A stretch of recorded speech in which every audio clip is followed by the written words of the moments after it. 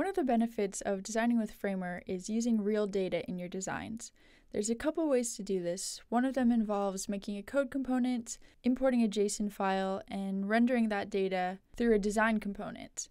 So that can be a bit complex if you're not too familiar with code. But now we have another way to do this that doesn't involve touching code at all. So it's actually a component in the public store called DataStack.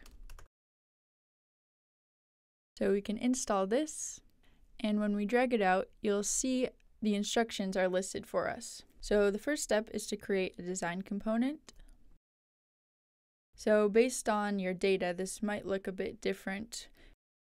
In my case, I'm going to be pulling an image and one line of text. So in order for the image to be populated, I need to create a frame that has an image fill. Next, I'm just going to create one text box.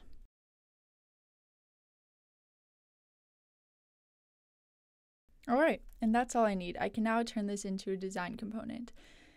And we can do that by going to the Components panel and selecting New, or we can use the shortcut, which is Command K. Now that this is a design component, I'm going to expose these design overrides. So this is how our data is actually going to be populated.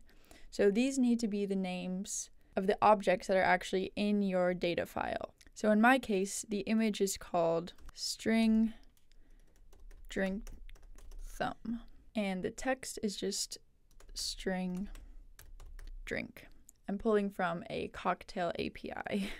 So once I have those written out, I can go ahead and connect the DataStack frame to the design component.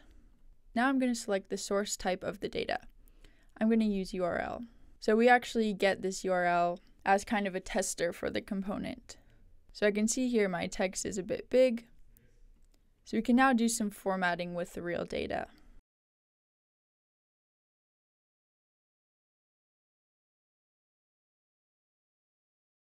So this is a pretty basic example, basic design component, but you can really do a lot with this, populate with your real data, and start discovering edge cases and other things that you might have missed if you're just using dummy data.